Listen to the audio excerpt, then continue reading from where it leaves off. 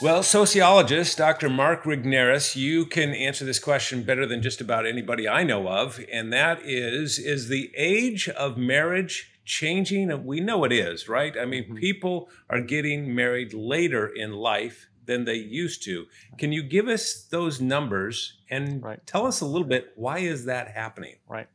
We're at historically high ages. Average age for marriage in the United States today is 28 for women, 30 for men. Those are medians, meaning sort of half of the people would marry at that or later age and half at that age or before. And that is a significant leap from 1950 to 1960, when it bottomed out around 21 for women and 22.5 to 23 for men.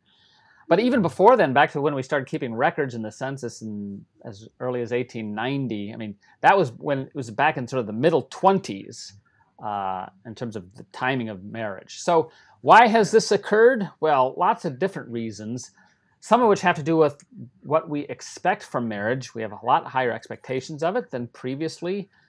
The criteria for marriageability has expanded dramatically. And the mentality for how we think about, when is one supposed to do this in the life course has shifted away from thinking of marriage as a foundation. You do that when you're in your young adult years, to a capstone. Well, this is the icing on the cake of a well-lived young adulthood, such that you have to almost earn the right to marry, both in your own mind and in the minds of people around you. So that's the primary reasons why it has risen so high.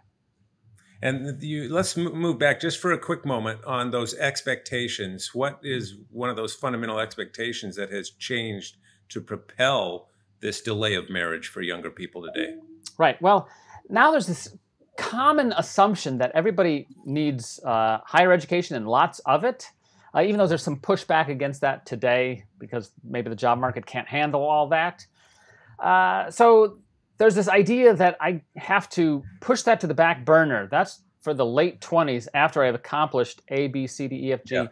And then at that point, then I can look at myself and think, I'm the package. Right? I can look around and marry now, rather than sort of think of marriage as sort of like, well, I'm entering this with somebody who shares my same values, etc., and we can build something together, even in our younger years, experience poverty, achievements, children. Instead, we're pushing marriage right up to butt up against the age at which ideal fertility age starts to drop, right?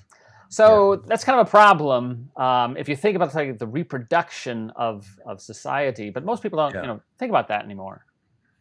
Well, as a true sociologist, you study those trends, and it's so helpful for us to know, those of us that are marriage champions on the front lines with these couples, to realize that mentality.